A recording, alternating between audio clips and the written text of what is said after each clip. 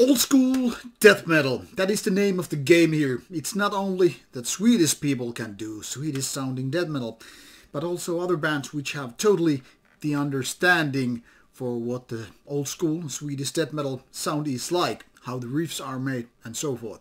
And I'll use this video as an excuse to say rest in peace, Mr. L.J. Petro. Thank you for your time with Entombed and all that stuff. Not that you're watching, but people, remember that we have lost an important death metal vocalist, the generation's voice as the saying goes, this week. Let's get later back to that. Now it's time to go more positive direction.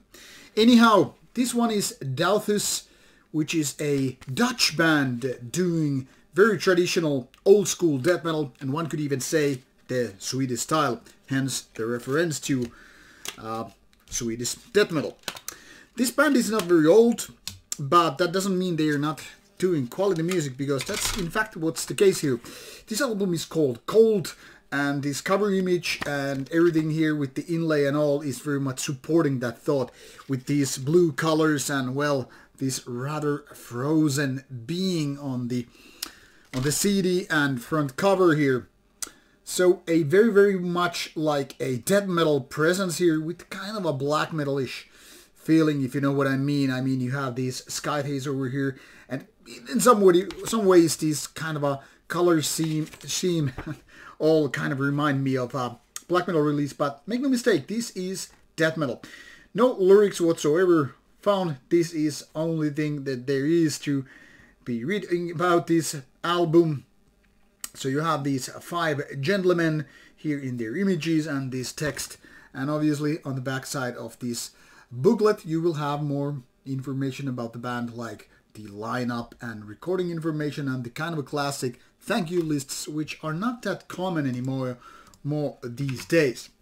So like I said, this band is quite new, founded in 2015 in the Netherlands, and this is their second album. The first came in 2017, and that I don't remember hearing. So this is my virgin run with the band, as far as I could say.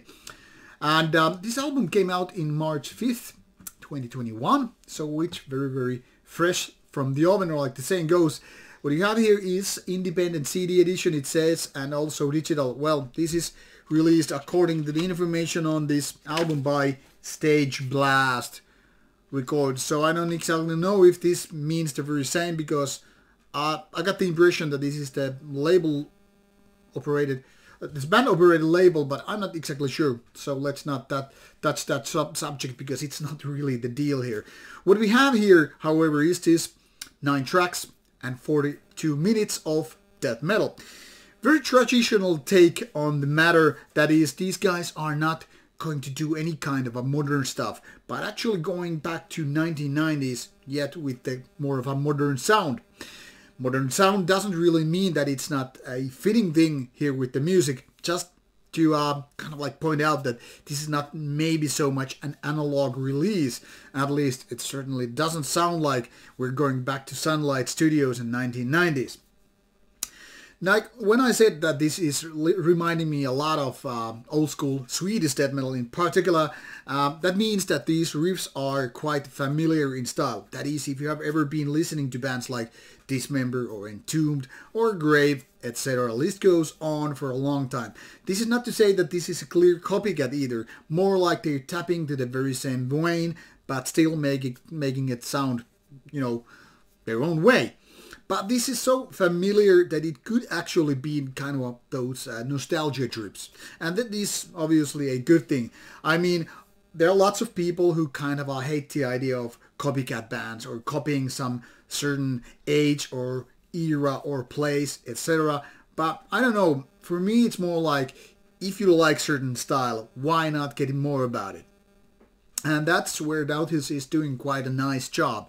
I mean, this is a very strong and solid album, but let's be honest about it, it could have even more catchier songs, even more memorable parts. So when you put this one in comparison to one of those of the classic style of the early 90s, or maybe in some cases late 80s, you know, it comes kind of a trickier. Like, why would you listen to this one rather than, say, Left Hand Pad, Clandestine, etc.?